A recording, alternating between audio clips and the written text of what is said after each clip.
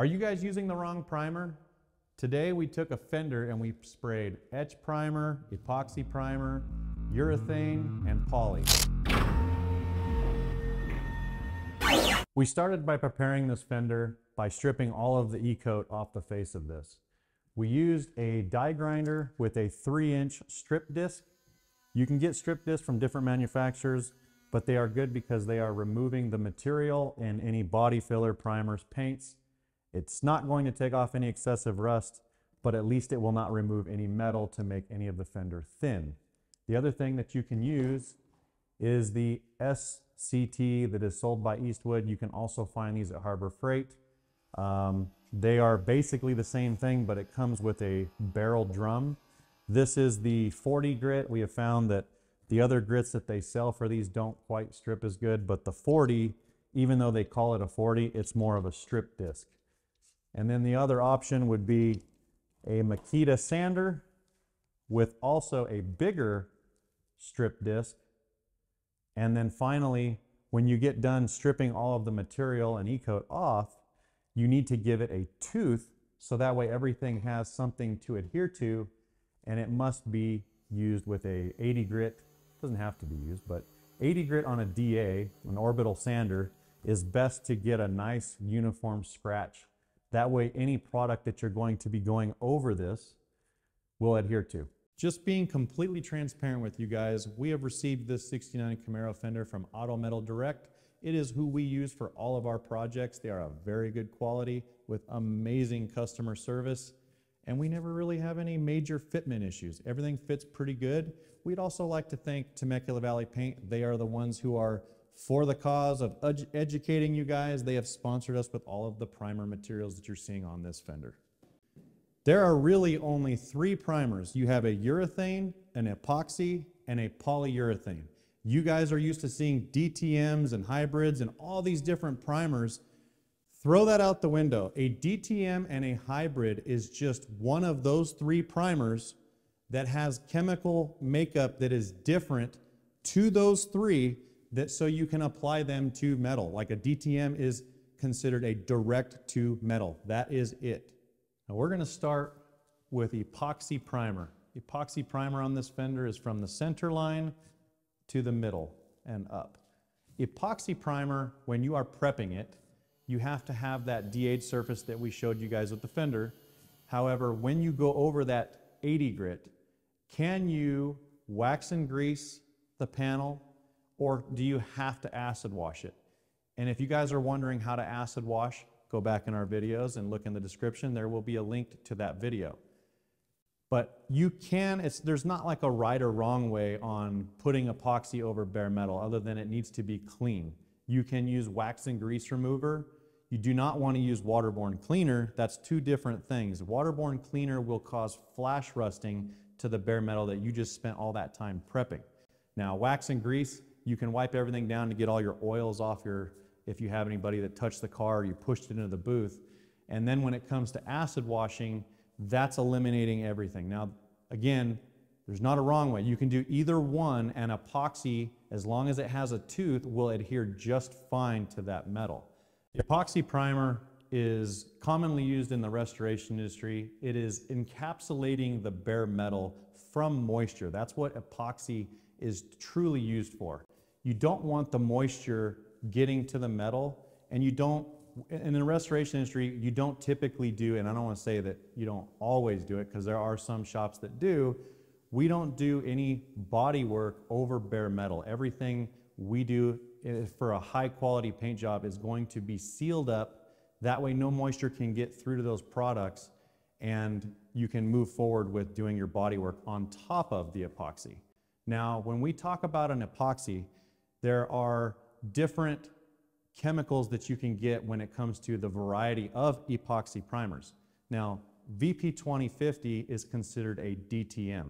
A DTM is direct to metal, which is obviously an epoxy, but they call this a DTM high build, which is a hybrid, meaning all it is an epoxy primer that has a thicker build to it, so you can actually come in and scuff it up without it getting gummy in your sandpaper. Most epoxies are known to not be sandable, VP 2050 is, and that's why it's such an awesome product. It is very strong, and when you're doing an entire panel, it encapsulates everything, and because it's so strong, if you have areas that maybe were hard to get to, it creates such a layer, plus rock chips and all the other things you're gonna get, a door ding, or when you open your door, it's a lot harder of a product. If you go to sand it, you will find that it sands a lot harder. Once you break through the top layer of it, it is a lot easier to sand. And then it becomes more like what we're gonna roll into next, which is a polyester. A polyester primer, in a sense, is sprayable body filler. It is a very porous product, and that's why you do not want to wet sand any kind of polyester. Polyester primer will allow things to sink into it. So if your car is going to be sitting in the shop for a while and you're spraying WD-40 and cleaning greasy parts next to it or touching it, just know that it's porous. Those things are going to soak into the surface and you're never going to get them out all the way. So it's always good to make sure that you understand where these products are being used. Now, a polyester, when you prep it, you can spray it directly over an epoxy primer. So when you're prepping it, as long as you are within the window, you need to be looking at your TDS sheet, which is a technical data sheet. If you guys Google the part number of your primer, you will find a technical data sheet where it talks about all of the characteristics for any one of these products, whether it be paint, primer, you name it. And it lists down everything from the pressures that you're gonna spray it at, recommended tip size, dry times, flash times. When you're doing these products, they have a different window. So like an epoxy, most epoxy primers have a 72-hour window that you can top coat them without having to scuff it. And when we're talking about adhesion, you either have two different kinds of adhesion. A chemical adhesion, which would be wet on wet, that you're within that window, that it's still going to stick and adhere to one another. And if you are outside that window, then you need to prep your epoxy by scuffing it up and or Brillo pad, whatever it is you're going to use. Scotch-Brite, not Brillo pad. And then spray your poly over it. Then you can start all of your body work. So epoxy, you can use body filler right over the epoxy, or you can go to polyester, which is sprayable form body filler. Polyester is not typically sprayed directly over bare metal. Now these days they have primers like Clausen's that does sell a DTM polyester. I don't really think, I mean, I've looked at the technical data sheet, and in my opinion, there's a lot of high-end shops that are using it and they're having great results, but I just don't feel like it's gonna have as good of a result as the VP 2050. When you are going through and you are spraying, say this is over a bare metal car, you want to make sure if it's going to sit for a period of time that it's not just that porous surface where everything can soak into it. There is also a lot of shrinkage that happens with polyester. So your time frame, if we're comparing VP 2050 to any of the polyesters, there is a lot of shrinkage that happens between the two. The reason that I really like that product for the VP 2050 is because the amount of shrinkage is minimal. And when it shrinks, what's happening is as you reduce all these products, that reducer has to gas off and leave the solids on the substrate. So that's what you're seeing right now is what is left, what is gassed off. Now these have all different levels of shrinkage. So you need to be cautious and mindful of knowing what industry you are in.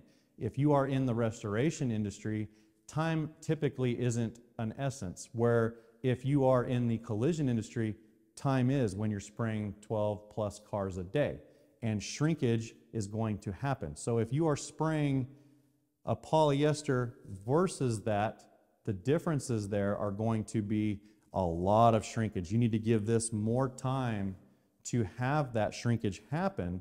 Otherwise, if you block out the car and you think everything is perfectly straight and it's still drying, it's still shrinking, you're going to get some chop and waviness in the car. Make sure this stuff dries for a good week versus 3 days, 4 days with the VP 2050. It's completely shrank, and you can actually see it in the cups where it doesn't show a ton.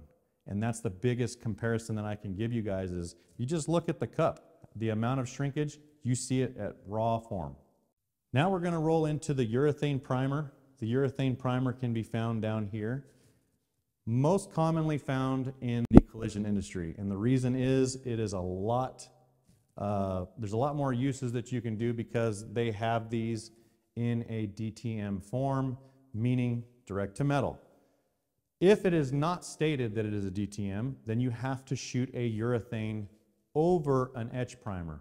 And an etch primer is just a chemical that is a 1 part, it's not a 2 part, it's not a 2K. And when I say 2K, meaning it has a hardener. All of these products up here have a hardener in it and then a reducer to thin it if needed. Where etch primer is very watery and it soaks into the bare metal and it gets you that grip. It gets you the adhesion to where urethane is going to stick. Some of the things you guys need to know about etch primer is that etch primer and urethane typically go together.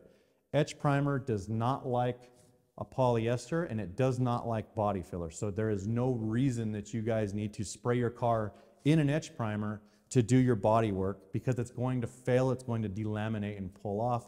Same thing with the polyester. Etch primer is kind of a thing of the past.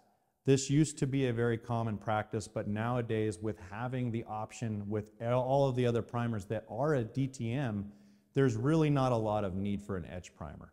So if you have the mentality that you have to put it on so things adhere, that's not the case anymore. However, where do we use it? We would typically use it on a car that, let's just say it has an extensive amount of hammer and dolly work and you want to keep it from flash rusting. Maybe you just got it back from acid washing or sandblasting and you spray this chemical over it. It's more equivalent to like acid washing it where you have a phosphoric coating over it because this has a very low acid content in it where it does not affect the urethane primer, but it also gives you that barrier from, it's not a barrier from moisture, but the chemicals and the acid that's in an etch is holding off the flash rusting. It's not going to hold it off if you stick this outside or if you're in a high humidity area, but it will hold it off for a period of time. So you want to be cautious. The cool part about it is there's not a lot of like thickness to it. You could see the sandblasted surface and or the scratches from the 80 grit right into it. It dries almost instantly. It's like painting water over your bare metal. So then you can come in and hammer and dolly this. Maybe it takes you a week to do that. Maybe it takes you a couple months and that might hold you off. Even then, when we're completely done hammer and dollying all of our metal work, I still take a DA and I take all the etch primer completely off the car and then we come back in and we use our VP 2050. Going back to urethane, because it's cheaper, it's most commonly found like in a 4-to-1 mix ratio versus a 2-to-1. It's a lot thinner, it doesn't have the mill thicknesses, doesn't get the build.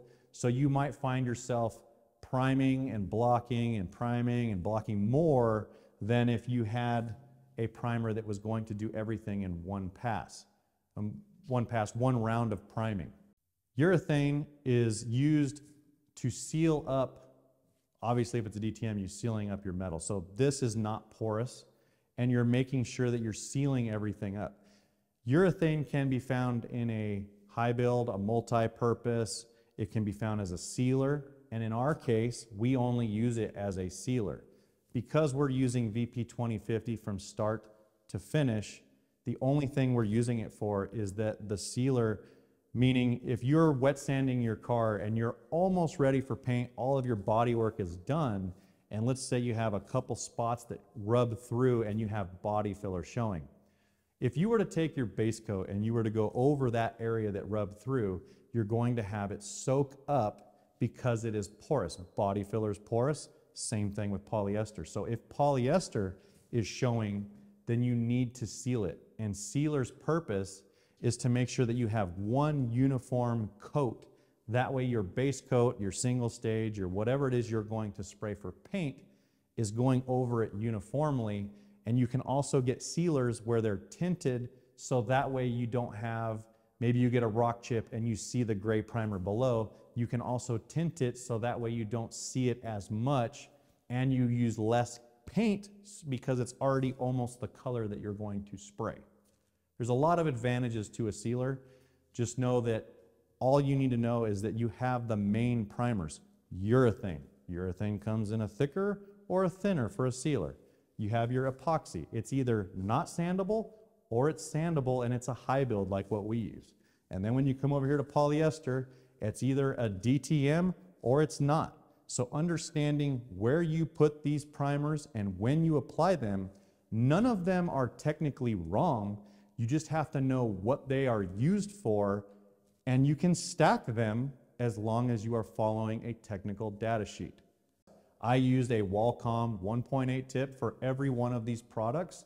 You're just going to adjust your needle and your fan to be able to achieve the finish that you want. Now that you guys have done all that work and everything is sealed up and ready for paint, and you want to know how to do a mirror finish, we got a video for you, link in the description.